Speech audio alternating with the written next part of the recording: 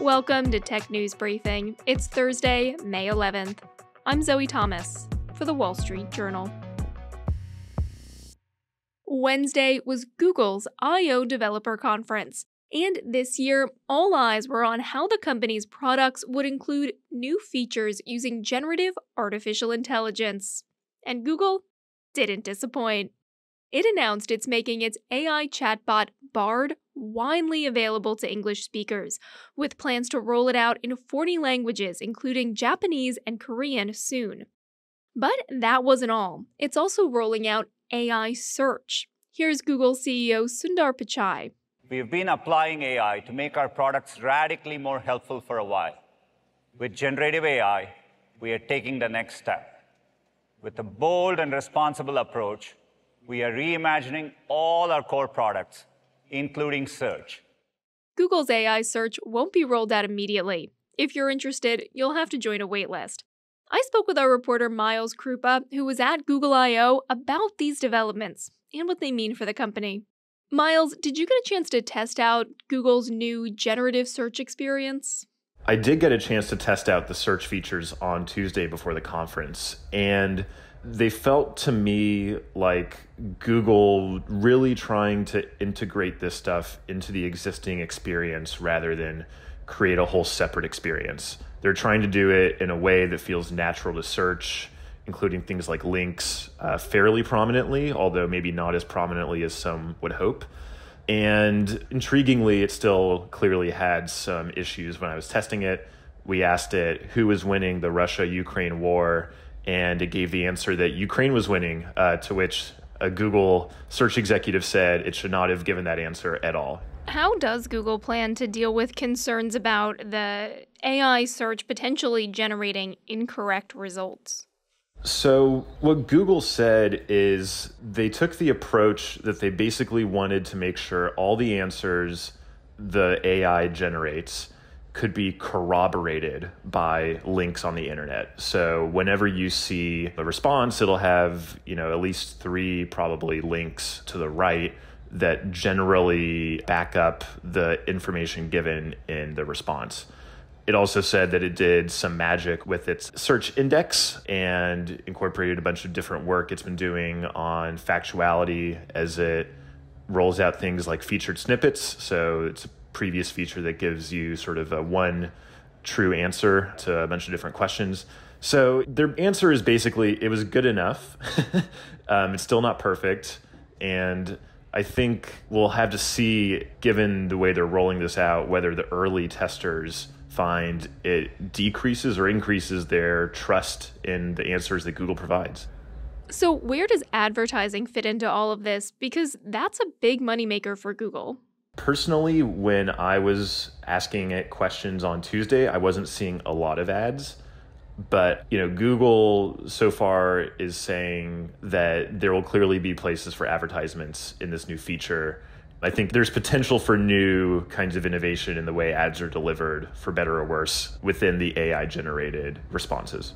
Did Google announce plans to incorporate AI into any of its other products? Yes, it's fair to say that basically every Google product at this point will have some form of AI in it.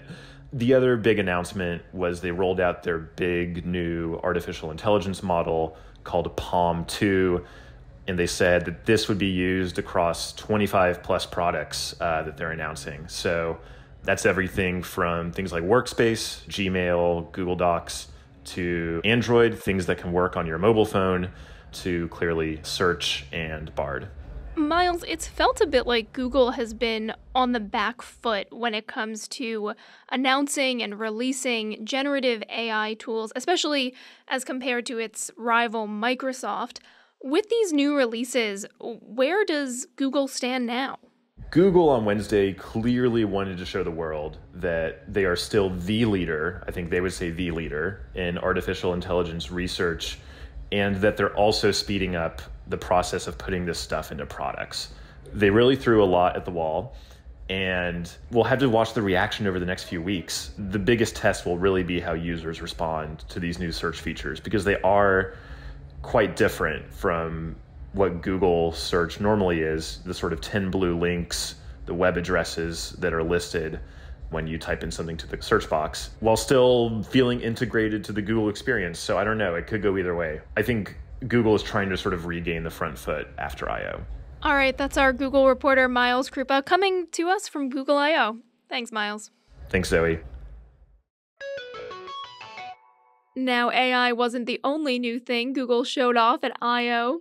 It also unveiled a new tablet and new phones, with the highlight being its new Pixel Fold. It's Google's first foray into flexible displays. Here's Rick Osterloh, the company's Senior Vice President of Devices and Services. It's the only foldable engineered by Google to adapt to how you want to use it, with a familiar front display that works great when it's folded, and when it's unfolded, it's our thinnest phone yet, and the thinnest foldable on the market. With me to discuss this announcement is our personal tech columnist, Nicole Nguyen. Nicole, can you start by describing the Pixel Fold to us? The Pixel Fold looks like a normal phone from the outside, but it has a hinge and you can open it like a book to reveal a larger screen. So it goes from normal phone to mini tablet. It's a small thing that can turn into a big thing. Okay, Google's competitor Samsung already makes a foldable phone. How is Google's different? Google's is different because it runs a cleaner version of Android, so it's more similar to a stock version of Android. Samsung's phones typically have a skin over the operating system, and you'll usually see Samsung apps as default apps. But on Pixel phones, Google apps are the default apps, and I think that's probably the biggest difference. Another big difference is the Pixel Fold is squatter, so it feels more like a normal phone when you hold it closed. Samsung's Galaxy Z Fold is really long and skinny, and so it can feel cramped when you're typing on it. And also, the two screens, when folded on the Pixel Fold, they lie flat. The Samsung Galaxy Z Fold has this weird quirk that leaves a gap where the hinge is. So these are really small details. The biggest difference is really how Android looks on the phones. What is it like interacting with the software on this foldable device? So it has some typical Google AI-powered wizardry. One standout feature is called Live Translate. And if you expand the phone and you point it at the person that you're conversing with face-to-face, it'll show the other person what you are saying in their preferred language. And on the other screen, on the wide screen, you'll see what they're saying in your language. And you can also take high-resolution selfies with the main camera on the back. It'll show you a preview on that front screen if you have it open. Apart from some of those software features, are there any Pixel-specific features that are going to attract people who are maybe on the fence about a foldable phone? Google did a lot of work to optimize its Android apps for the Pixel Fold screen, so that includes YouTube, Gmail, and Meet.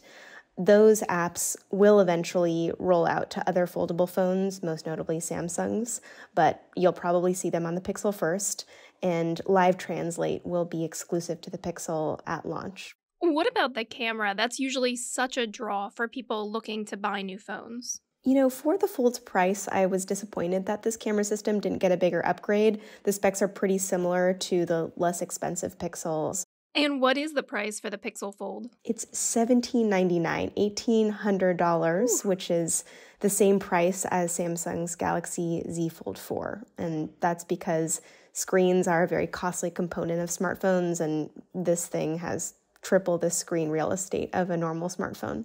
So if people do want to spend nearly $1,800 on this phone, when and where will they be able to get it? Google is accepting pre-orders for the Fold now, but it won't ship until June. I will say that if you're thinking about getting your first foldable, you may want to hold out until August, when Samsung will probably release its next generation Fold. The foldable phone market hasn't exactly taken off for anybody, so why did Google decide to get into this space? The smartphone market is a little weird right now, where the market is shrinking overall, but ultra-premium phones are still selling. People tend to buy the higher-end stuff, mostly iPhone flagships and Samsung flagships, and Google's most expensive phone before the Pixel Fold was $899. And so I think that they are signaling to the smartphone market that they too can make a high-end premium phone and are hoping to attract those customers. All right, that's our personal tech columnist, Nicole Nguyen. Thanks for joining us. Thanks, Zoe. And that's it for today's Tech News Briefing. For more tech stories, head over to our website, WSJ.com. I'm Zoe Thomas for the Wall Street Journal. Thanks for listening.